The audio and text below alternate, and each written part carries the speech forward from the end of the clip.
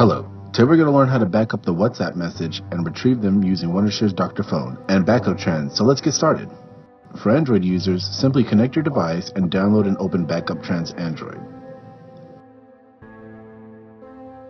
From there, your phone will get scanned for WhatsApp messages and get displayed here.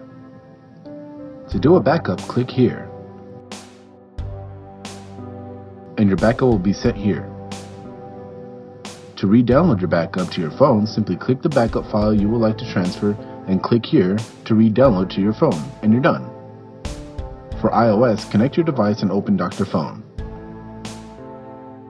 To recover directly from the phone, simply make sure your device is on the same tab here, which is called Recover from iOS Device. Select the content you want to recover, which in our case will be the WhatsApp messages, and then click Start. Once done, you will see your messages here.